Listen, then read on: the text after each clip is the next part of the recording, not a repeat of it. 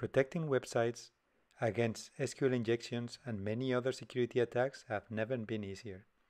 Let's see how you can execute an SQL injection attack against a website and how you can easily configure a web firewall at the edge with a few API calls to protect it.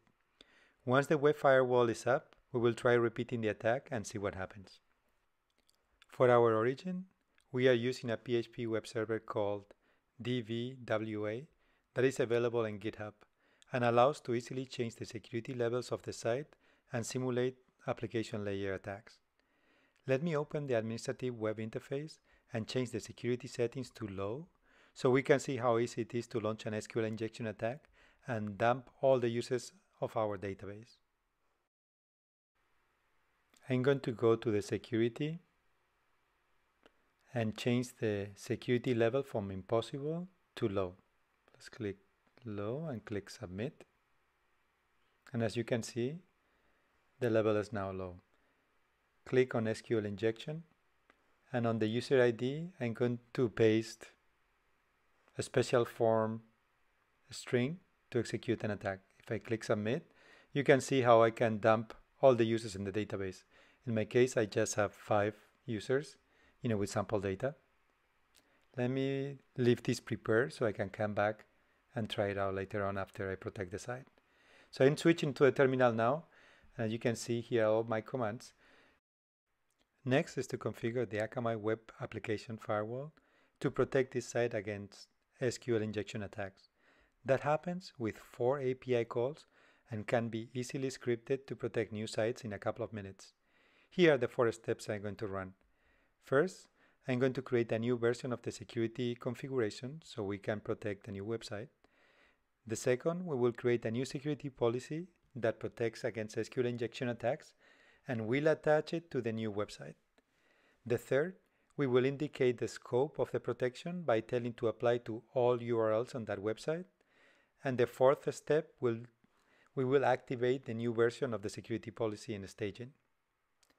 I'm going to run the 4 API calls using the Application Security CLI, which is included in the Akamai development environment. Note that I'm storing the values returned by API calls into shell variables to easily pass it to the next API call, which is something very common when automating tasks. Let's store the hostname I want to protect into an environment variable called my_hostname, so I don't have to type it later on.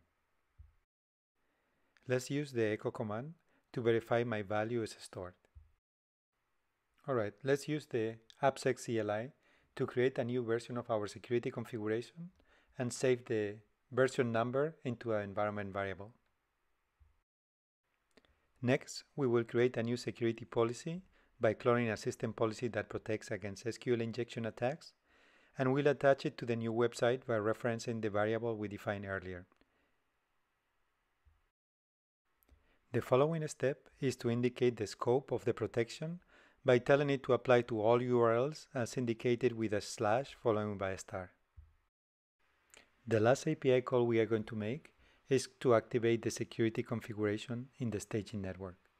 If we take a look at the parameters, we can see that I'm indicating the configuration version, my configuration ID, the network, some nodes, and also an email to get a confirmation.